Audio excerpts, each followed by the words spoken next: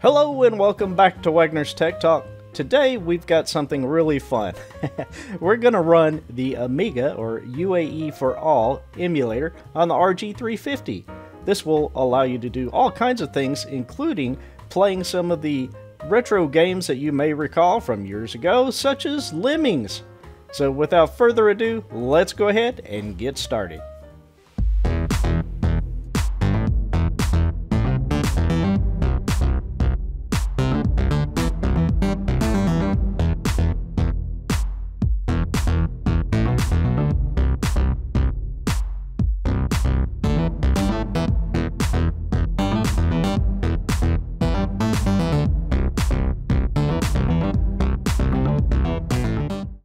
The first thing you want to do is go ahead and go to the wagnerstechtalk.com webpage. So we'll just type in wagnerstechtalk.com, go to tutorials, and scroll down below and you'll see RG350 tips.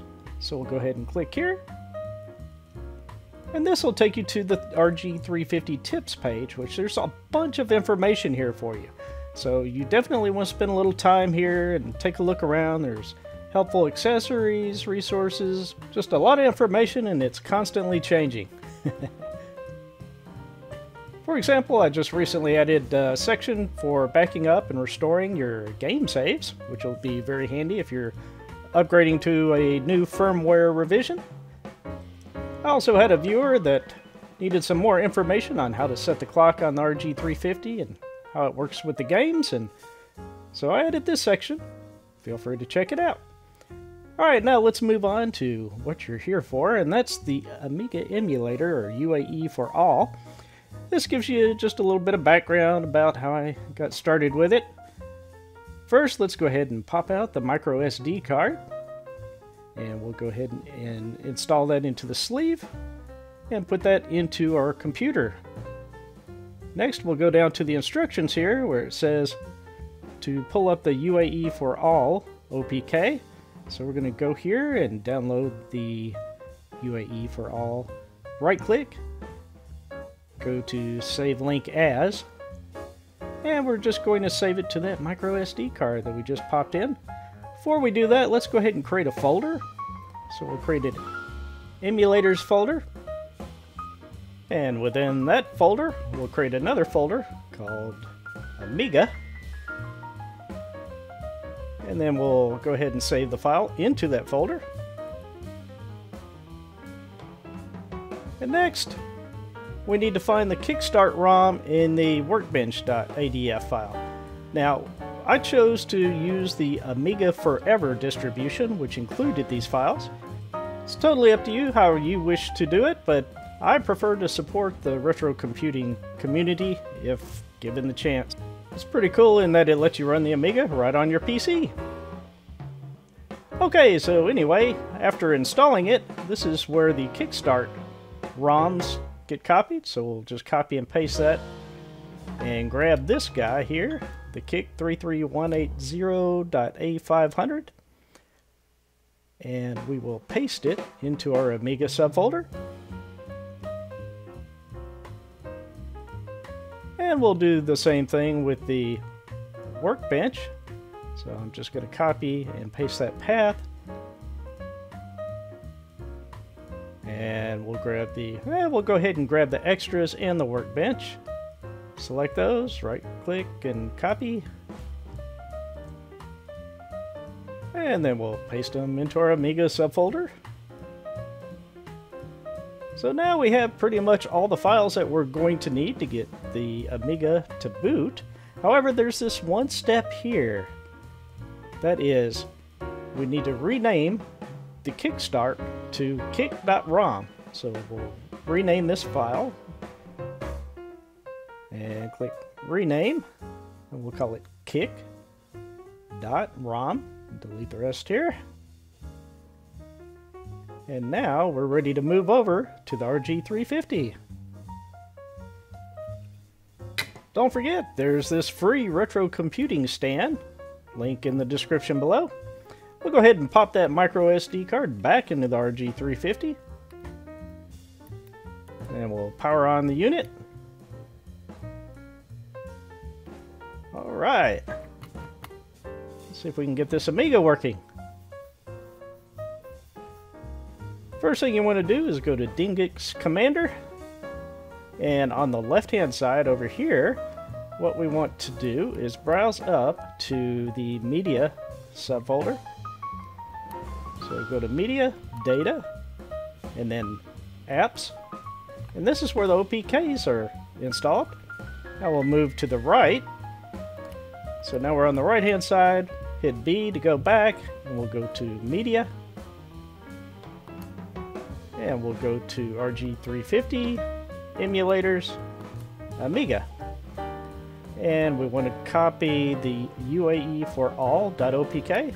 So we're going to press X and then press A to copy it. And then press Y and then A to quit. Then we're going to press the right bumper and go over to our Emulators tab and launch UAE4ALL. Now the reason we're doing this is so it'll create the subfolder that we need.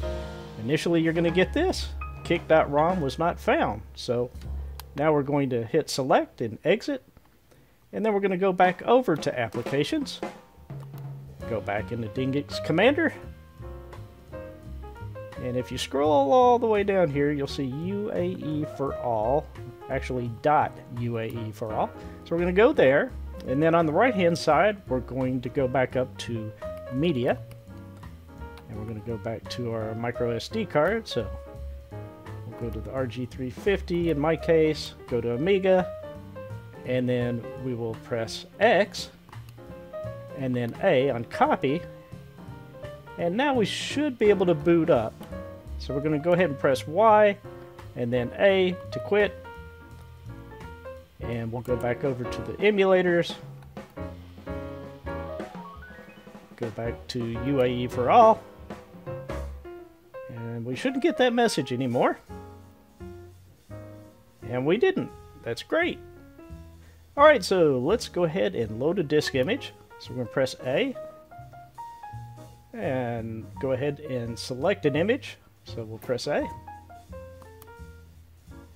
And we'll go to our RG350 folder, and then we'll go down to our emulators, Amiga, and we're going to load up the workbench.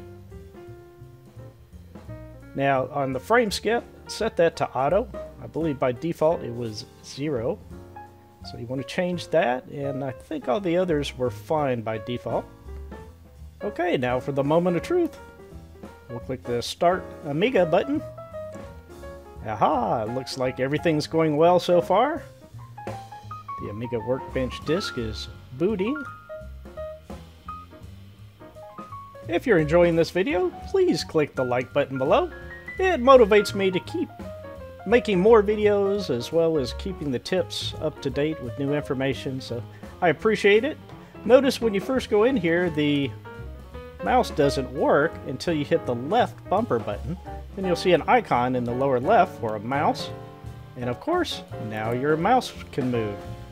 To change the speed, just hit the right bumper button, and you can increase or decrease the speed by toggling through all the mouse speeds. This is pretty handy, good information to know, and not exactly obvious. Okay, so let's go ahead and open the workbench. We're going to double tap the X button, and we'll open up, oh, let's say System. Sounds good. Double tap. And there's a bunch of utilities there in the Amiga. Disk copy, format. Alright, let's go on to utilities. And here's some interesting stuff. Oh yeah, I remember that. Let's go ahead and double click it. And if I remember right, if I type in something here, it should say it. So let's do that. So I'm going to tap the left button and then the right to bring up the virtual keyboard and type in some text. And then when you press enter or return, it should say it. Hello, Wagner's TikTok fans. Now that's cool. Alright, so now that we have our Amiga working, let's try some games. How about that?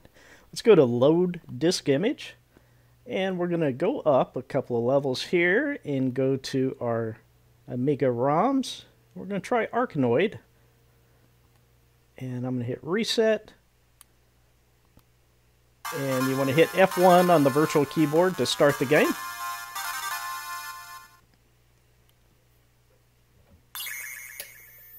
I'm going to turn the light out here so you can see it better. And we'll launch the ball with X. I did notice some minor issues with this game. There was a hissing sound in the background, which you can kind of hear at this point, but sometimes it's more prominent than others.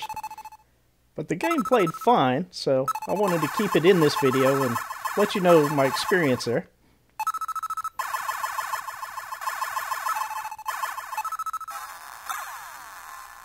We're going to move on to this level.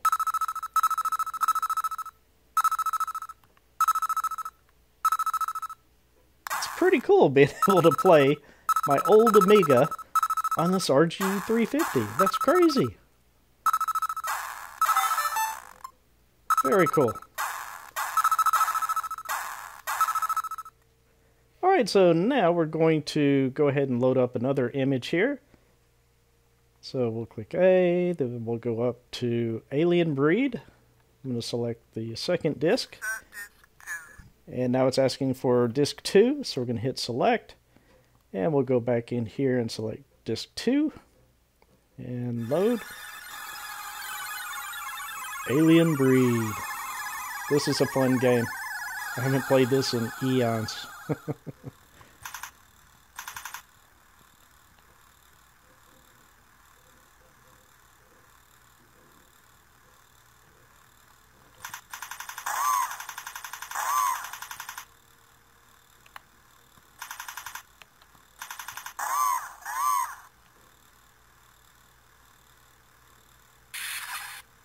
So basically in this game, you go around shooting aliens, collecting keys and health and all kinds of objects.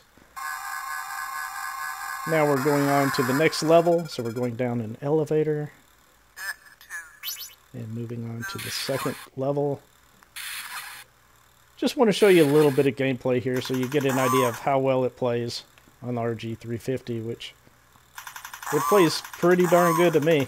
I mean, it's been a while since I've seen it. Maybe you're seeing something that I'm not, but it plays well.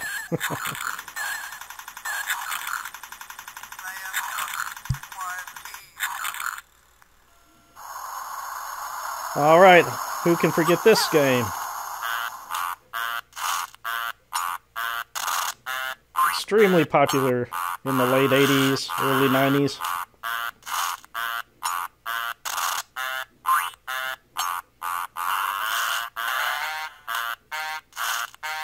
This was one of my favorite games on the Amiga. And of course, it was released for many other platforms.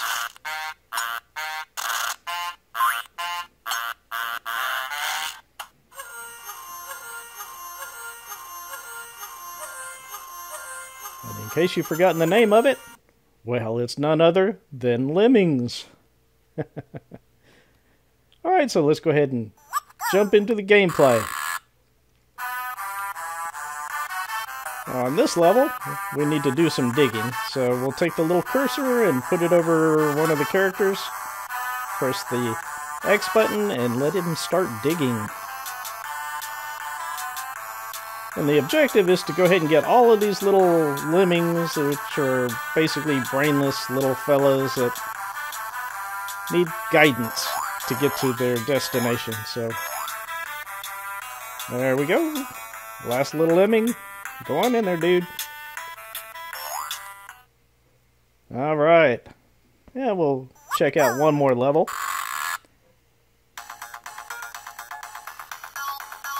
And on this one, I think we need a pick. And he's going to dig here somewhere. I think he's a miner. I think that's what they call it. So let's get this guy digging, or mining.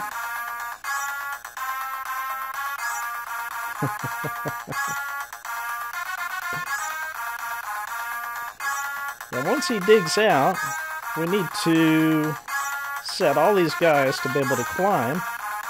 So we'll go over here, and we'll need to get them to climb up into the little exit point there. Forget what you call it. So I'm just going to press the button here on each of these characters as they pass.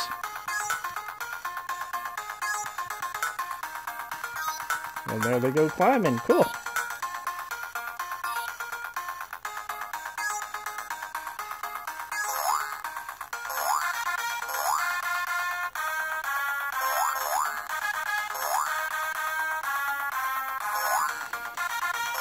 And one more. Alright, cool. Now one other thing I want to show you is a few accessories I've been experimenting with. This magnetic charger is pretty handy. It makes it quick and easy to plug and unplug the charger. And also this folding keyboard, which has found new use with the AMIGA emulator actually. The trackpad works really good. And one thing to keep in mind though, if you upgrade the firmware, it may or may not work, because I've seen some of the latest firmware do not include the USB drivers, or they're not installed properly. So just so you know, this is the stock firmware. Alright, so now we're going to open up the notepad, and I'm going to show you how you can type stuff in. The only issue I have is that the space and the enter key aren't working, which are kind of big issues, so you have to use the virtual keyboard for that. Now let's check out the save states. I'm going to go into the save state 0 and save the current state. And then I'm going to exit the emulator and come back in. I loaded up Workbench prior to this, and then go to save state, go to 0, and a load state. And there you go. Thank you so much for watching. I hope you found this video very informative, and I hope you enjoyed the 3D printed gaming stand if you choose to print that out.